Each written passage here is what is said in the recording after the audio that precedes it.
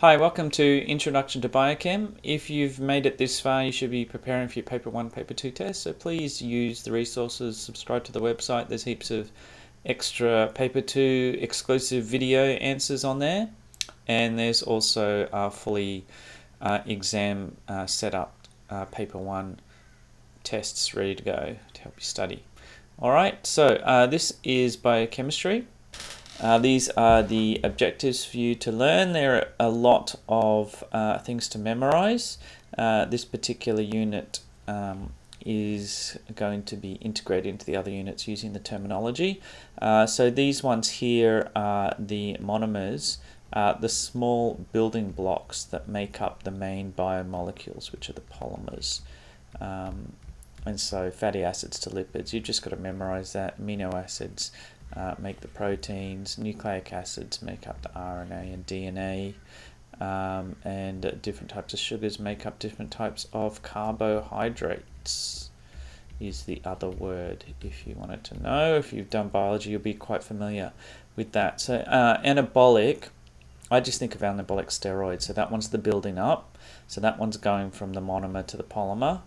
And catabolic, it will just be the opposite. So if it's anabolic building up, it's breaking down, so it's going from the polymers to the monomers. So that's how I remember that one. Moving on to metabolic pathways, you got the monomers here, and this one you have the polymers that are joined. So if you break those up and you come in like that, you are going to, I'll use a different pen color, you are going to have these ends coming out. And so you're going to have the water molecule itself, which looks like this, join up and grab those sticky ends. So you grab that. So this bit here is going to be over here, and that's going to need, say, like a H to join it up, and the other one will use an hydroxyl group, OH group, and that is how it breaks up. So the water is going into it, and so if the water is going into it, that's hydro, and it's breaking up, which lysis means breaking up. Bio students have a slight advantage here. So breaking up, water breaking up. So the water is going into it and breaking it up.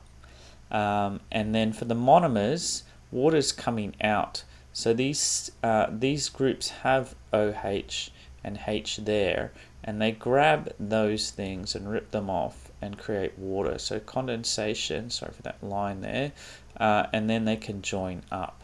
So you have those things now joining up.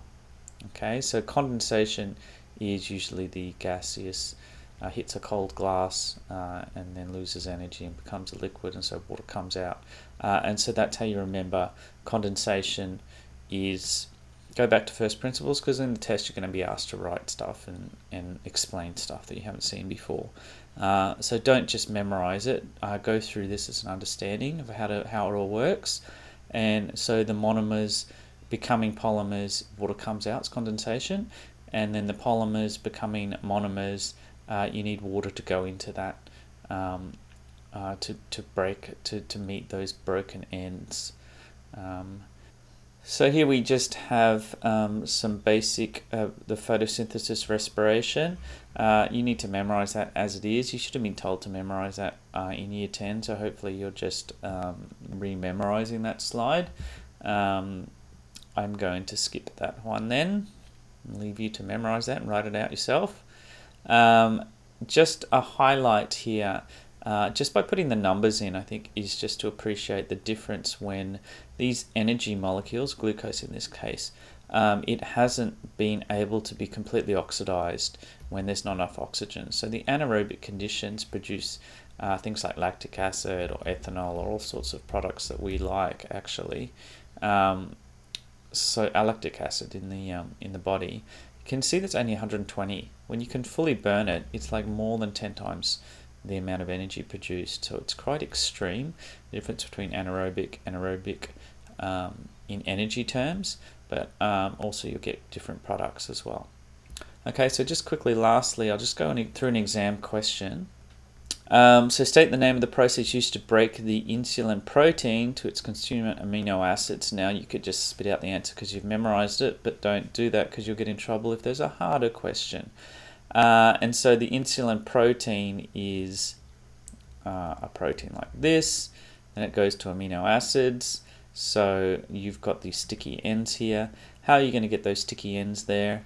Or how are you going to solve that problem? You're going to need some sort of small molecule that's going to have to break up, and the hydrogen can go here, the OH can go here. So is that condensation? Is water coming out? This touchpad's going crazy on me. All right, no. By the way, I hate touchpads. Can we get rid of touchpads in all computers? We should be. All right. And then, so it's not condensation because water's not coming out. Water's going in and breaking it up. So that must be hydrolysis. And that's your answer. So if you just go to the question, voila, hydrolysis, 1 mark. And just, if you're a bit annoyed at all this memorization, just consider all of those complicated equations you've had to work through that should be worth 4 or 5 marks, and they're only worth 1 mark. All right.